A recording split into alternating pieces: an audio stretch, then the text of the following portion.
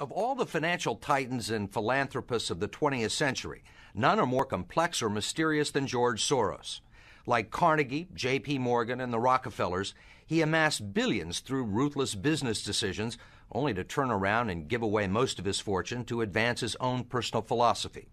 He can move world financial markets simply by voicing an opinion, or destabilize a government by buying and selling its currency. He also pledged more aid last year to help people in Russia than the U.S. government did. But now George Soros is worried. He thinks the global economy is coming apart at the seams and that the world needs to be protected from people like George Soros. We may now think that everything is fine, but the fact is that the system is broke and it needs fixing. What you're doing is asking some form of regulation to protect the world against you. Well, I am a player, and I think all players should be regulated. There have to be rules of the game. Buy 48,000. Buy him 69,000 YUM. Right now, his Quantum Group hedge fund moves $14 billion of rich investors' money around the world every day, looking for profits and answering to no one. Soros makes huge bets on whole countries and economies. Last year, when he saw cracks in the Asia boom, he began selling the currency in Thailand. Traders in Hong Kong followed suit, triggering a financial crisis that plunged much of Asia into a depression. In the last 2 years, you've been blamed for financial collapse of Thailand, Malaysia, Indonesia, Japan, and Russia. Yeah, all of the above. All of the above. Yeah. Are you that powerful? No, I think there's a great misunderstanding. The Prime Minister of Malaysia said that the region spent 40 years trying to build up its economy, and along comes a moron like Soros with a lot of money, and it's all over. He called you a criminal. It's easier for him to blame an outside force than to admit that they were mismanaging their economy and their currency. The French finance minister talked about hanging speculators from lampposts. Soros says the Asian currencies would have collapsed even if he hadn't been in the market. They were overvalued. He says people tend to follow his lead because he's been so successful. I think that I've been blamed for everything. I am basically there to make money. I cannot and do not look at the social consequences of what I do.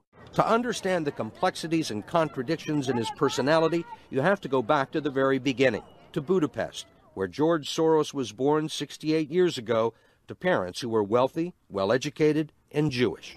When the Nazis occupied Budapest in 1944, George Soros' father was a successful lawyer. He lived on an island in the Danube and liked to commute to work in a rowboat. But knowing there were problems ahead for the Jews, he decided to split his family up. He bought them forged papers, and he bribed a government official to take 14-year-old George Soros in and swear that he was his Christian godson. But survival carried a heavy price tag. While hundreds of thousands of Hungarian Jews were being shipped off to the death camps, George Soros accompanied his phony godfather on his appointed rounds, confiscating property from the Jews. These are pictures from 1944 of what happened to George Soros's friends and neighbors. You're a Hungarian Jew who escaped the Holocaust by posing as a Christian. Right. And you watched lots of people get shipped off to the death camps. Right. I was 14 years old. And I would say that that's when my character was made. In what way? That one should think ahead, one should understand and anticipate events, and one is threatened.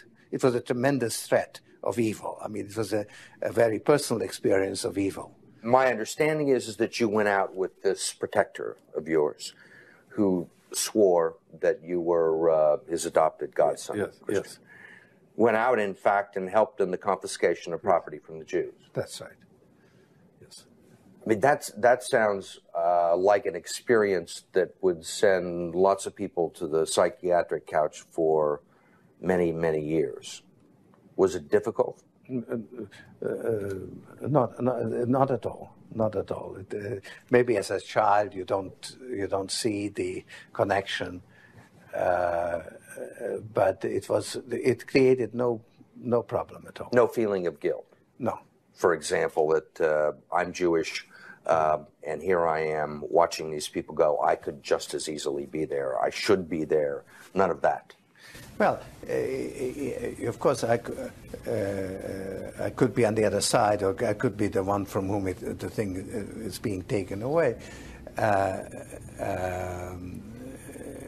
But there was no sense that I shouldn't be there, because that was, well, actually, funny way, it's just like in markets, that if I weren't there, of course I wasn't doing it, but somebody else would be taking it away anyhow. In other words, whether I was there or not, I was only a spectator, the property was being taken away. So I had no role in taking away that property. So I had no sense of guilt. Are you religious? No. Do you believe in God? No. It was actually probably the happiest year of my life, that year of German occupation. For me, it was a very positive experience. It's a strange thing, because you see incredible suffering around you, and in fact, you're in considerable danger yourself. But you're 14 years old and you don't believe that it can actually touch you. You have a belief in yourself, your belief in your father. It's a very happy-making, exhilarating experience.